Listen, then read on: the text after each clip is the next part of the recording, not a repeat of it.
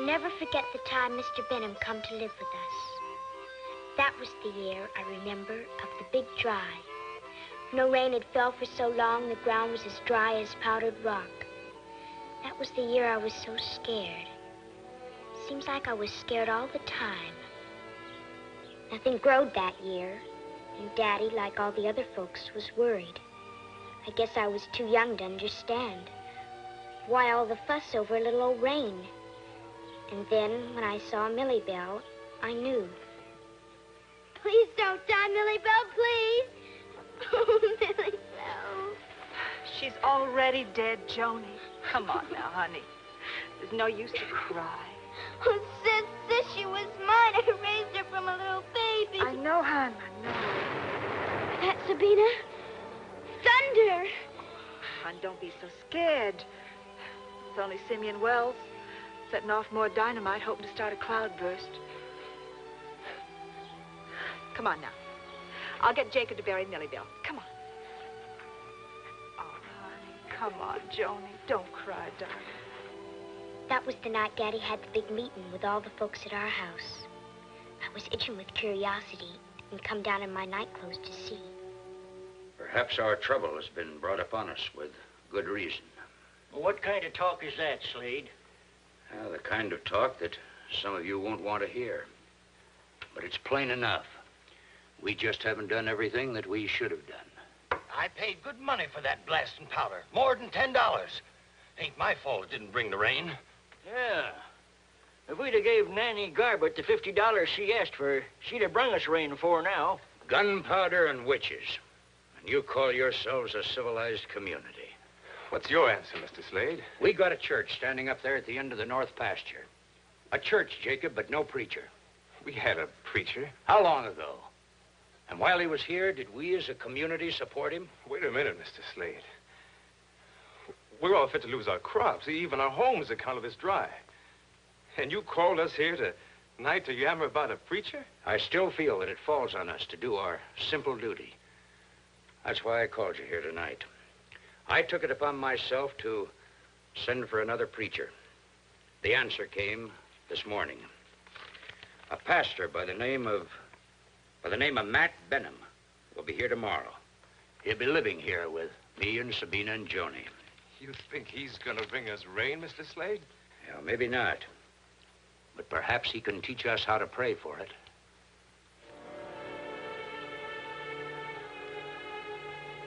It was the next morning after the meeting, while I was out picking wild berries, that I first seen Mr. Benham. Or, rightly speaking, first heard him a-playing away on that mouth harp.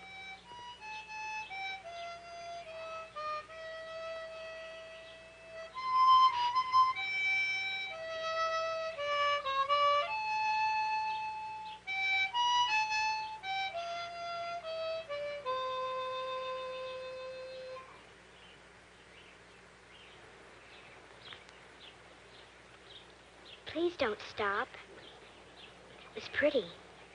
Oh, thank you. Well, come on, sit down. I'll play the rest of it for you. Come on. I'd say it's just about the right kind of a song for a young lady your age.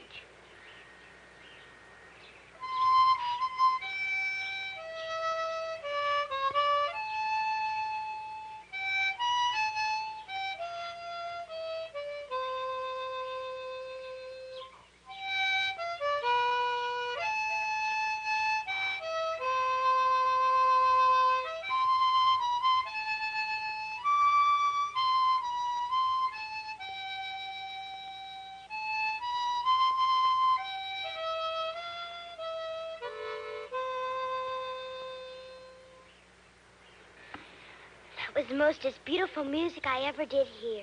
Was it now? Beautiful dreamer. What did it make you dream of, little man? Nobody ever called me that afore, little man.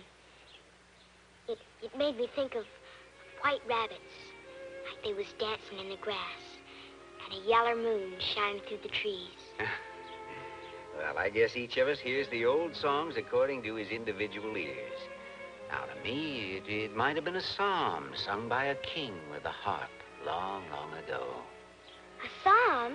Then you must be Mr. Benham. That's right. Where'd you hear my name? Daddy told us you was come to live with us. I'm Joni Slade. Well, are you now? Well, I'm right pleased to meet you, little man. Do you suppose you could lead me the rest of the way? Sure. Come on. Well, that was a very, very tasty supper, Mr. Slade. Sabina's pretty handy with a skillet. Here, sit down, Mr. Benham. Thank you. Poor girl, she's had to learn to be. They have no mother? Oh, my wife died nearly 10 years ago. The epidemic, smallpox, took off half the community. I'm grateful you're here, Mr. Benham. We need you. All of us need your guidance. Well, it might just happen to be the other way around. I beg your pardon? Well, faith is like a rope, Mr. Slade. Needs a good hold on both ends to keep it from slipping. I never quite thought of it in that light before. Little man, those were just about the finest huckleberries I've ever eaten. Will you play us another tune, Mr. Benham? No, not now, Joni. It's past your bedtime. Good night, dear. Good night, Daddy. Good night. Good night. Good night. Good night, honey. You know, somehow I expected an older man, Mr. Benham. I gather that you're not married. No, Mr. Slade, I'm not. I was, but she died. I'm sorry. I'll see who it is, Father. Evening, Sabina. Jacob, I wasn't expecting you tonight. I thought I'd pay a call to meet the new preacher man. Of course, Jacob. We just finished supper. Jacob.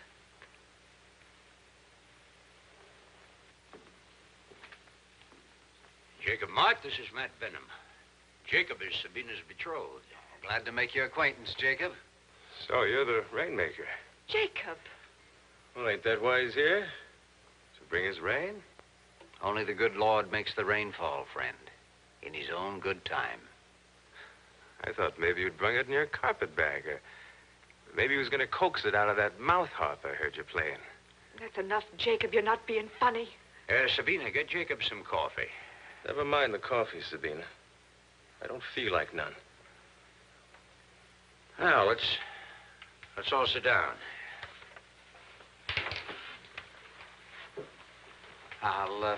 I'll look forward to seeing you in church, Jacob. Well, no, afraid not. Jacob, you don't mean that. Sure do. May I ask why? Can if you like. I just don't believe in it, that's all. Jacob don't always mean what he says. Don't you go talking for me, Sabina. Meant every word of it. You might as well know. I ain't got much use for what you stand for. Well, every man's entitled to his beliefs, Jacob, or even his lack of them. Usually there's a good reason. I got my reasons. I had a belly full once, and I ain't never forgot. That was a long time ago, Jacob. You're only a boy of 14 then. Can't you forget? I ain't never forgot. And I don't aim to, not so long as I live. Worst of it is I believed in that preaching man and all that soft talk he spun. The night my pappy and mama laid her dying of the epidemic, I went to him and I begged and begged him to tell me what to do. I went to him, mind you. You know what he said? Pray, Jacob, says he. Get down on your knees and pray. Did you? Of course I did. They died all the same. Just like Sabina's and Joni's mama and half the other folks around here. Why didn't God answer our prayers then? He did, Jacob. He told you he was calling them home.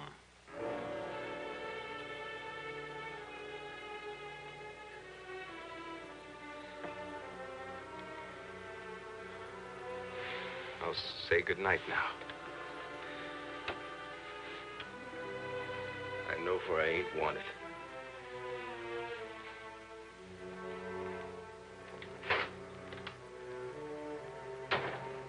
You'll have to overlook Jacob, Mr. Benham. He's a good man, but bitter. The death of his parents hit him awfully hard. Please be patient with him. When I entered the Lord's service, Mr. Slade, I don't recollect he appointed me a judge. I think that young man is fighting very hard against his true beliefs. Sabina? Yes, son, what is it? When I'm grown up like you, will men fight over me, too? How you talk. Nobody's fighting over me, huh? Is so. Heard the argument between Jacob and Mr. Benham. Oh, spying again, huh? Joni, I've told you before. Folks that spy see things they shouldn't, and like as not, don't rightly understand what they do see. Jacob's arguing had nothing to do with me. Did so. Anybody can see Mr. Benham sweet on you, the way he looks at you. Joni, you stop that now, do you hear? Well, he is so, and you know it, and Jacob knows it, too. You hush now. Go to sleep.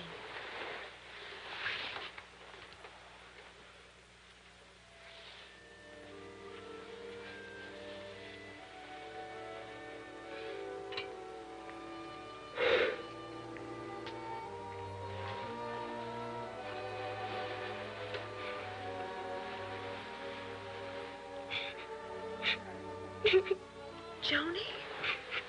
Are you crying? Joan, honey, what's the matter?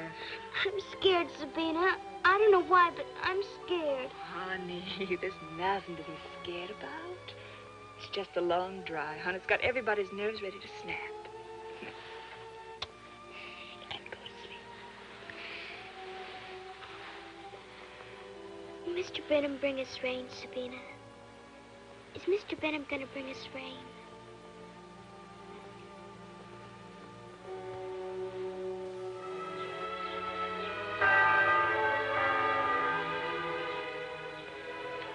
Now, before we pray, I'd like to set myself straight with those of you who are gathered here this Sunday morning for the first of our meetings.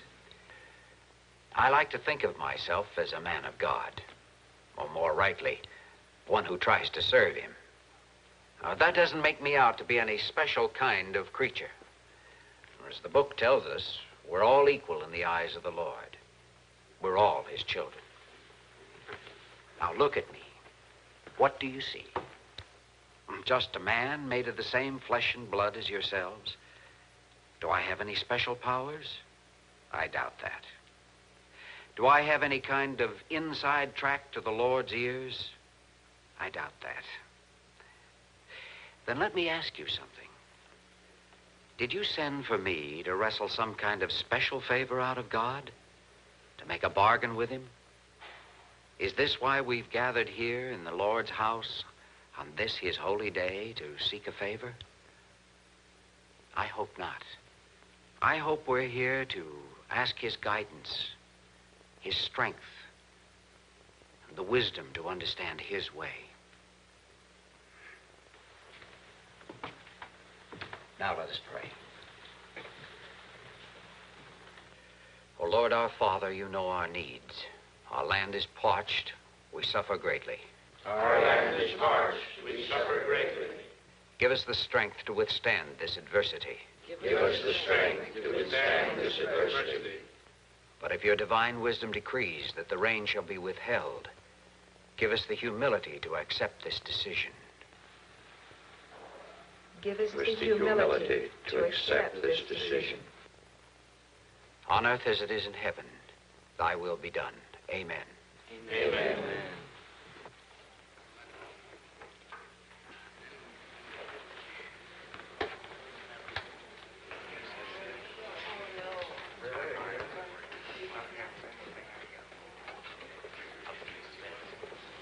What kind of a sermon is that? Accept our adversities.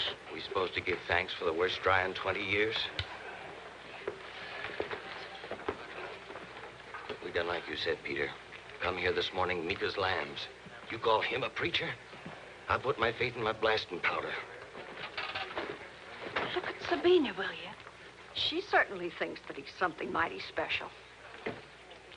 That was a fine sermon, Mr. Benham. I wish I could feel there were more who agreed with you. Well, what about you, little ma'am? Did anything I say make sense to you? Everything you said was wonderful. Well, Mr. Slade, it looks like I was a fizzle. Well, I wouldn't exactly say that, Mr. Benham, only I'm afraid it wasn't the kind of talk they expected to hear. They're farmers desperate for rain. As I said before, I'm not a rainmaker. Only the Lord makes the rain to fall in his own good time. I don't think he needs any prompting from me on how to conduct his affairs. But couldn't you put in a little reminder, just to satisfy the congregation? I did as much as I thought was fitting, Mr. Slade. Well, it's a poor kind of faith that depends on people getting what they want or what they think they need. We need the rain, Mr. Benham. Of course we do, Sabina. But perhaps we need something else even more. I wondered what Mr. Benham meant. Perhaps we needed something else even more. I didn't understand all this arguing and fighting. I just felt scared all the time. Jacob, you've got no call to talk about Mr. Benham the way you do. I don't want to hear another word from him. Do you hear? I don't know why you've been behaving the way you have ever since Mr. Benham arrived here. Mr. Benham again. What's that fake rainmaker to you? He never claimed to be a rainmaker, and don't you dare call him a fake. Oh, Sabina, hon. You've been behaving to him like an old bull tearing up a cabbage patch. Maybe I have. If I have, I'm sorry. Are you, Jacob? Are you? No, afraid not. That's why you waited till he went out with Father tonight to come here and tell me you're proud of the way you've been behaving. And him a minister. He may be a minister, but I seen the way he looks at you. What's that supposed to mean? Meaning he's in love with you. That's what. Them that has jealous eyes sees what their hateful hearts tells them to see. You calling me hateful, Sabina? Oh, not you, Jacob. Something inside you. There's something in you, Jacob, that worries me. Something dark and ugly, like a weed. Oh, I don't mean just about Mr. Benham. You're bitter, Jacob. You're dark and bitter. Mighty nice names you're calling me tonight, Sabina. Especially from the girl I'm going to marry.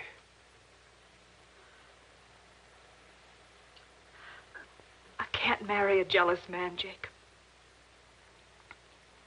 Or one who's turned his back on God. You don't mean that. Yes, Jacob, I do. All right, Sabina. You've made yourself plain.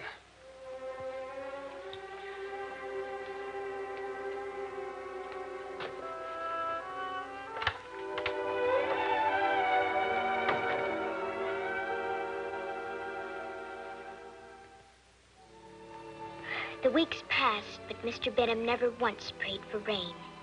He kept talking and talking about the Lord doing his work in mysterious ways.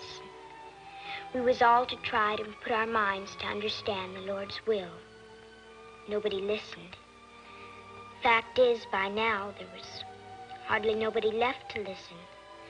On account of most of the folks had stopped coming to the meetings. Well, I've tried. Lord knows I've tried. But I guess I failed. They're farm folk, Mr. Benham. Their needs are simple and few. Right now it's rain. They don't understand your refusal to ask for it. For that matter, do you understand it, Mr. Slade? No. Now you mention it, no, I don't understand it either. You, Sabina? Little man? And I have failed worse than I thought. Simeon Wells dynamite. You expect me to compete with that? But couldn't you try just a little harder to see it their way? Well, suppose I had and the rain had fallen. Would I then be a rainmaker? And if I prayed over a sickbed and a child got well, would I then be some kind of supernatural medicine man? And if I did any or all of these things and nothing happened, what then? Would I be a fraud? An empty man spouting empty words? I'll be packing to leave now. I don't want you to go. Please don't go, Mr. Benham. Honey, I have to leave. It'll only make things worse if I stay. But now just you remember, you can't make your happiness depend upon getting what you want. It has to come from accepting what is. Can you understand that, Joni, child? I'll try. Good. Then I can leave feeling I haven't failed so badly after all. Fire! Fire! Can you hear me in there, Slade? Brush fire's busted loose. Simeon Wells dynamite set the whole north pasture blazing. The church is, last time I seen it, it's almost gone.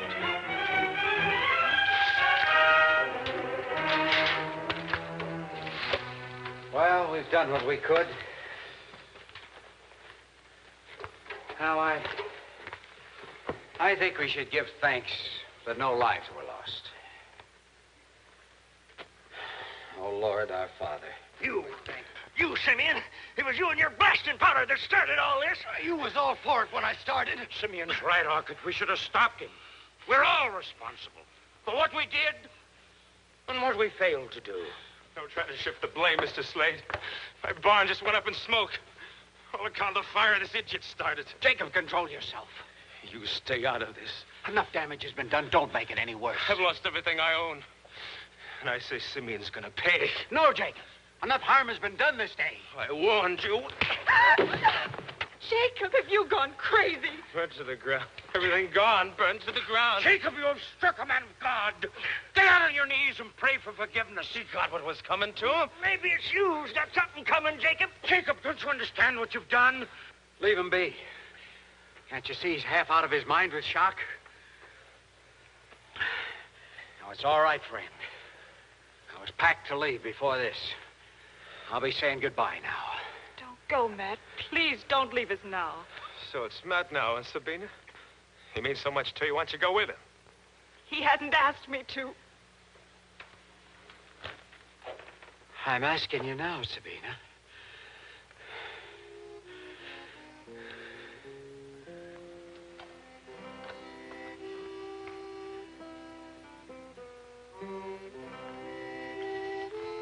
Sabina.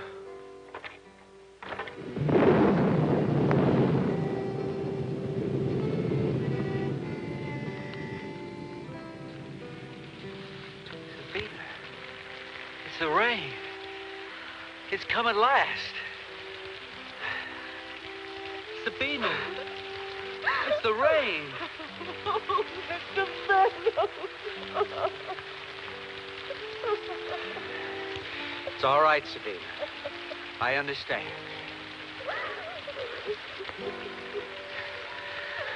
Yes, Jacob? I just had to tell you, Mr. Bennett. I'm sorry. I know I've been wrong. Deep down inside, I knowed it for a long time. If you stay, I'll help build your new church, Mr. Bennett. Thank you, Jacob. I wish you every happiness, Sabina.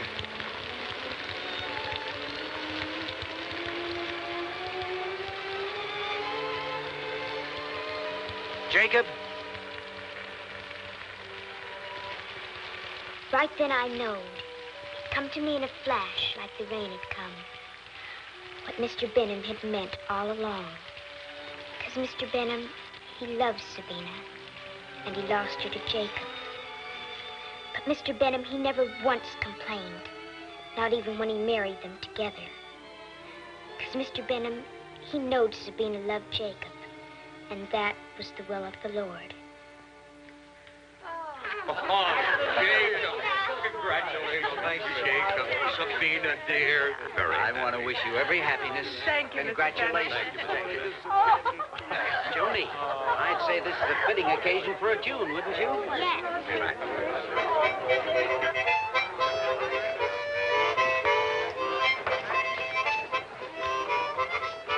I guess Mr. Benham was right. Now I understood what he had meant when he said we needed something else. Because all the trouble we had shared, it brought us closer together than we'd ever been before. Somehow I never was scared again. Because I never felt alone no more.